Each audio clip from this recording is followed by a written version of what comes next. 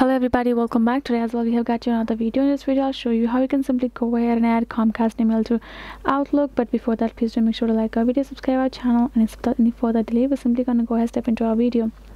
For the matter, first access a particular Outlook app on your mobile phone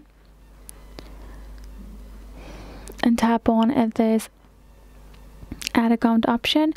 So here you're gonna go ahead, you can simply in the enter your email section, you can enter your Comcast email account and tap on this continue. That is one way for you to access it. Other would be you can simply add your Google account as well and choose a particular account and simply allow all of the permissions and confirm it. Now you have maybe, and then you have logged in with your Google account, right?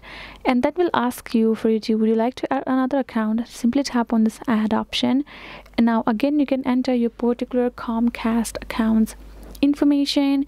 Once you have added on it, you will tap on this continue option, enter your password, and that way you will be able to add your another Comcast email to your Outlook just like that, along with your previous account or the original account. That is the way you can do it. Hope this video was helpful to you all. Thank you so much for watching, and I'll see you guys in our next video.